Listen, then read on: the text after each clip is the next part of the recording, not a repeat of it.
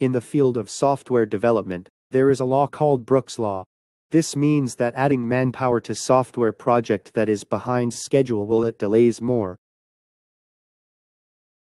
This was coined by American software engineer Fred Brooks in his 1975 book, The Mythical Man Month. Brooks pointed to the main factors that explain why it works this way. First, it takes some time for the people added to a project to become productive. Software projects are complex engineering endeavors, and new workers on the project must first become educated about the work that has preceded them. This education requires diverting resources already working on the project, temporarily diminishing their productivity, while the new workers are not yet contributing meaningfully. Second, due to combinatorial explosion, the number of different communication channels increases rapidly with the number of people.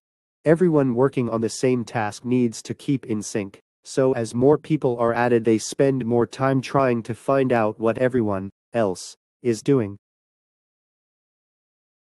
Third, adding more people to a highly divisible task, such as cleaning rooms in a hotel, decreases the overall task duration.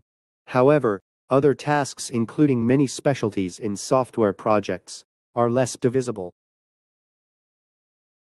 When a project is delayed, leaders often tell them to add more manpower. But this law explains to us how stupid this is.